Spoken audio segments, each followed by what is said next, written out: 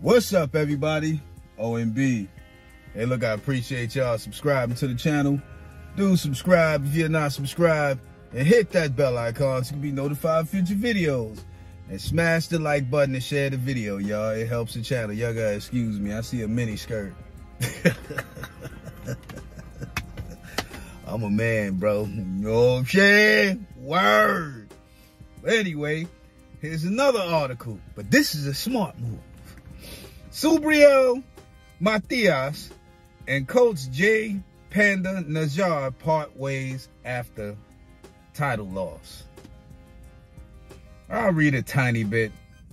It says, Matias, 22 and 20 KOs, was dethroned by Liam Paro last month, losing a 12-round unanimous decision on June 15th in front of his fans in Puerto Rico. It was Matias' first fight with Matchroom Boxing. And then it says Matias needs to regroup and re-strategize. I totally agree. And this article is coming from Boxing News 24, y'all. I like to give my plugs because somebody had, had said something about it one time. So I'm going to give the plug who I got it from. It is made by Ronaldo Sanchez. So, I tell you why this is a smart move for Matias.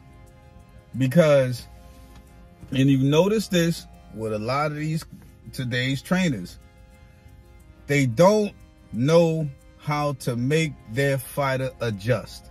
They don't give them the right information to process in or out of the ring. So when they get in the ring and they come against these problems, they can adjust.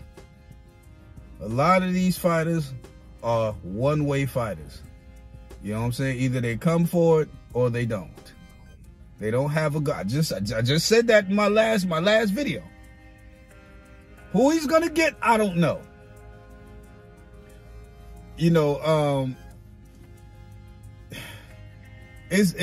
don't really know, the training camps that they have out there these days. You know what I'm saying? I don't do all that kind of research. I'm more focused on what the boxer does in the ring. But he needs to go to somebody who has some experience. You know what I'm saying? I forgot the name. What is it? Dang, bro. Sometimes this stuff will be right on the tip of your tongue. But the guy out of Detroit, the one who's training Tyson Fury, that's a good guy to go to. You know what I'm saying? I can't really name many others because a lot of the real old school guys are dead now. You know what I'm saying? Or they're just way too old to be trying to be in the ring training people. You know what I mean? So it's hard to find them, but it's good to find people or trainers who was up under their tutelage.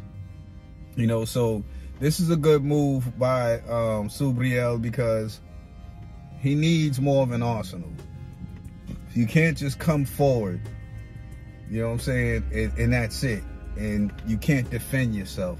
You can't keep taking hits like that because Brandon Rios comes to mind. You know what I'm saying? And these are fighters whose careers were short. Because they would just come forward. They were straight offense. You can't have offense without defense. Even life is a balance. You got to balance your life. You know what I'm saying?